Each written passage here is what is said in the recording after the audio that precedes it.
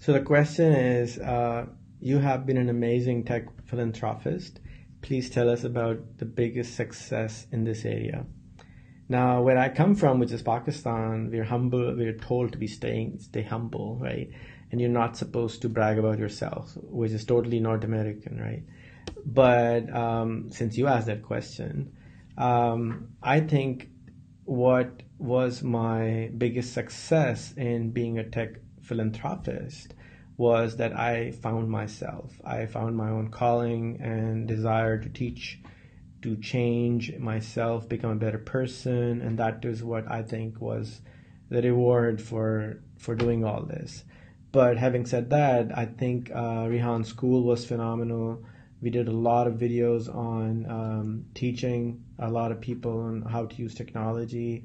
The problems in Pakistan are very different than the rest of the world because Pakistan has a very low literacy rate. Out of the 200 million people Pakistan has, only 30% can read and write their own name even. So forget about a high-end technology to be created. We needed to fix the fundamentals of the country. So I created a school with the goal of teaching 140 million people how to read and write basic English and Urdu language, which is the national language of Pakistan.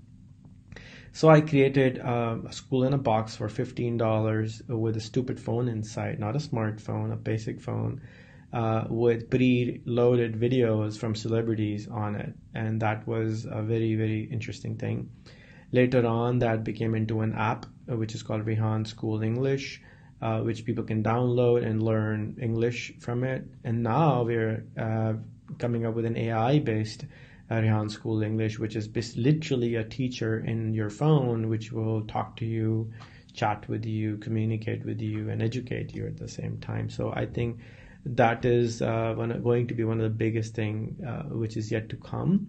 And God knows what's going to come. My dream is to create Samantha in the movie Her eventually for the planet, so we can have an AI which can go and learn and teach us, because I never went to regular college or university to learn. I always used mentors and information, fragmented information around the globe to create whatever I thought that's how the world should be. So if we can actually have a Samantha on our phone and our computers, which can go and learn for us and teach us, I think that will be phenomenal. So that's my goal now for creating that in the AI space.